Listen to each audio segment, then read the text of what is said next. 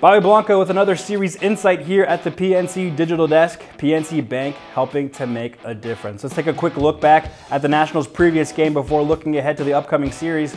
The Nats are back on the road after another successful homestand, winning 7 of 9 games, capped off by a 4-3 win over the Phillies in Sunday's Little League Classic in Williamsport, Pennsylvania.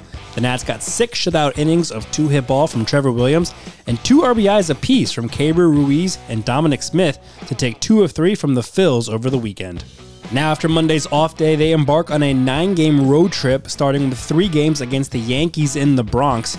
Would you believe it? The Nats are only 3.5 games behind the Yankees in the overall standings while making their first trip to Yankee Stadium since 2021.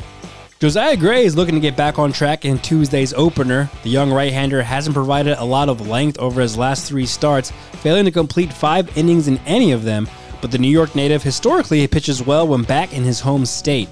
Left-hander Carlos Rodon returns from his second trip to the injured list to make the start for the Yankees after signing a 6-year, $162 million contract with New York in December.